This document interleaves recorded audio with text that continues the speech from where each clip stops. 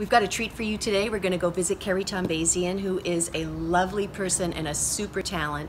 She works all the time. I aspired to be her.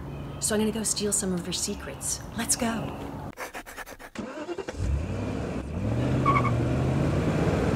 Hello! Hello! Hi, Paula. Good to see you. Good to see you. Thank you for coming. And happy Valentine's Day. Oh, A little thank sugar. you. That little sugar. Thank you. That is so dear. Come on in. Come on. Come see the Shea Keri. I am so excited. So this is where the magic happens. This is my little Fabulous. editing bay. As you know, an editing bay now is a computer, and my booth, which I have to tell you, I love my booth. Oh, it's I so do. nice. You know the thing? Do you know who Tommy Smeltzer is? Yes. Tommy Smeltzer built this booth as a thank you because we took care of his dog. I'm Keri Tombazian, and you may know me from Tonight at 11. And I say that all across these United States and beyond, actually internationally as well. Locally in Southern California, the thing I'm known best for is really my time on 94.7 The Wave. And sometimes my kids will say, "Oh, your mom's Keri Tombazian." And so they grew up having me be mocked for that, but they loved it, of course. So you know me from Bringing on the News. I'm the voice of Reels channel, the female voice of Reels channel, and I'm Keri Tombazian.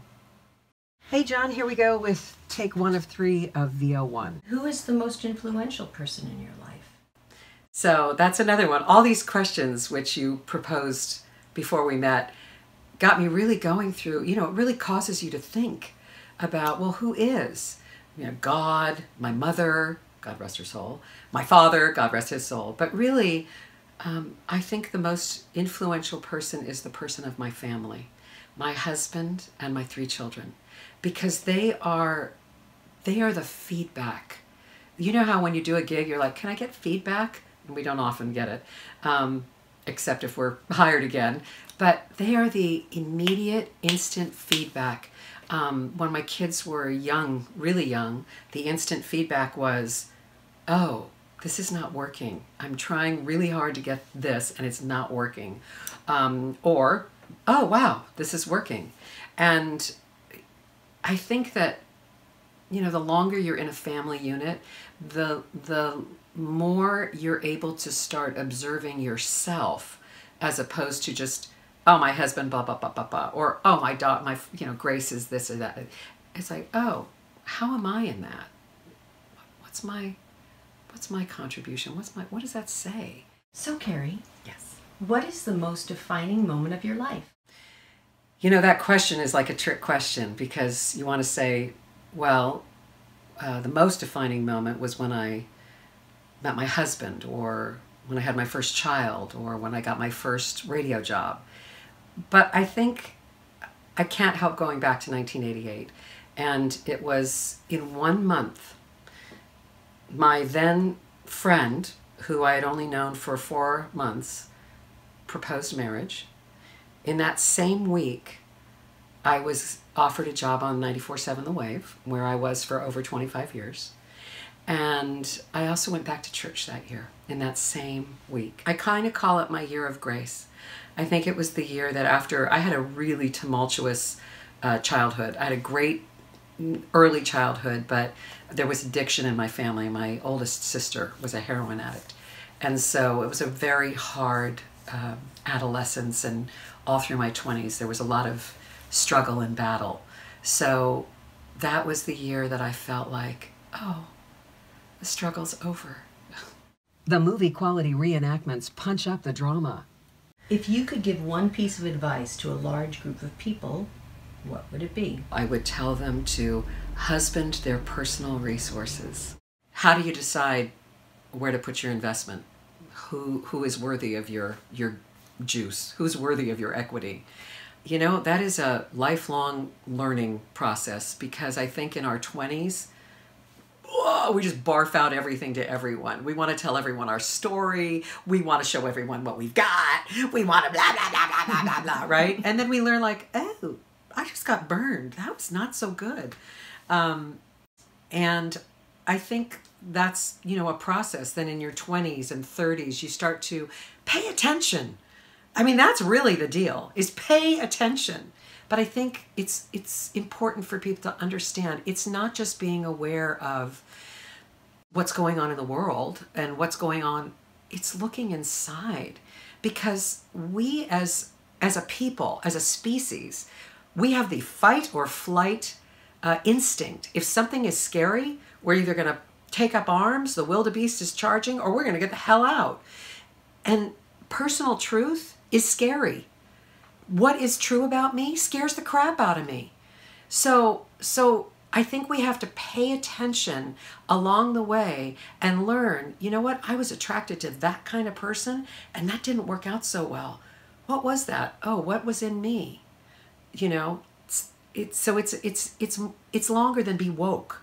Mm. Pay attention and then reflect back. What does it say about that person? And what the hell does it say about me? And that's how you start to get enough information so that you can make wiser investments. The movie quality reenactments punch up the drama. Because I grew up in a house where there was tumult, and, you know, who doesn't? You often are looking around. That one has a better career. That one has a better family. That one has a better marriage. That one, that one's kids went to friggin' Yale. Like, Yale? I just feel like everybody in life, no one gets out unscathed. No one. We all get a portion. No matter what it seems like on the outside, everyone gets a portion. So I feel like if we can focus on collecting the good and then spending it wisely, I just think that's the best path forward in community. And I do think that as we grow in community, we affect the world at large. I used to say this on the radio on Valentine's Day. Keep the door of your heart open for love, but put up a screen door to keep out the vermin. You know, you got to stay open, but if you have no screen door, you don't want to let everything in. I love it. And it is Valentine's Day. It's Valentine's Day. I used to say that every year. And so it just came right around. So funny. Yeah. That is so great. The movie quality reenactments punch up the drama. What I think would be the most surprising thing for people to know that they would learn about me, and not necessarily people in the industry, because it's not quite as uncommon, but people at large. I am a high school dropout. I quit school at the end of the first semester of my 11th grade of my junior year. And that was at a time when, in the 70s, when, you know, there wasn't as much, there weren't as many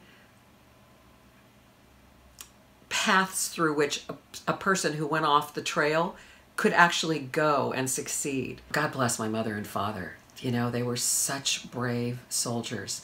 You know, in the early 70s, there wasn't a Betty Ford clinic. Having a heroin addict for a daughter, my oldest sister, was horrifying and terrifying. And then, you know, there was so much going on. So I think for me, you know, part of it I'll take credit for, and that is that I found a way to compensate, to look for ways, like where can I excel? What do I have? I wanted to just be an actor, you know, like that was my thing. And a very smart friend of the family said, "You're too ethnic." And at that time I was too ethnic. He said, "But you have a beautiful voice." And what did that mean? You have a beautiful voice. What do you do with that?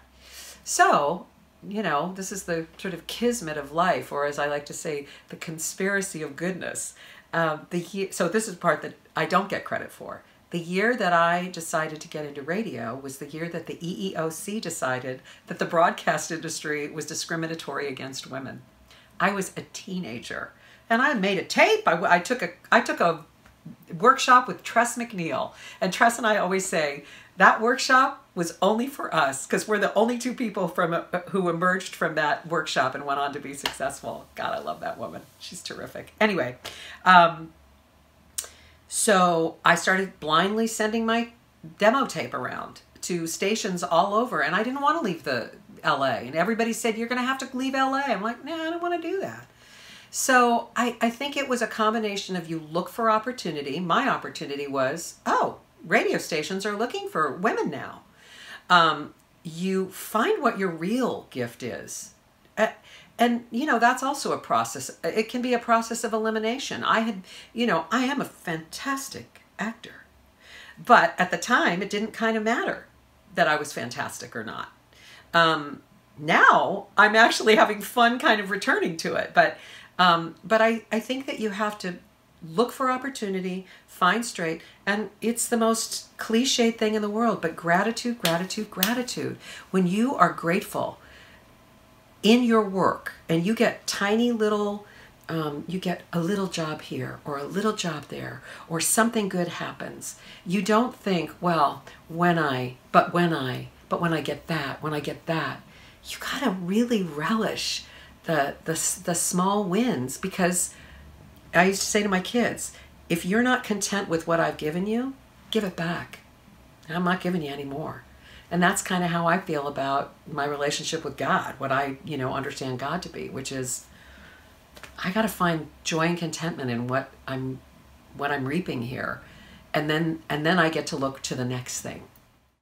So now I want to show you my favorite part of this little construct of ours. In 2002, my husband said, I want to build a theater. I said, a theater?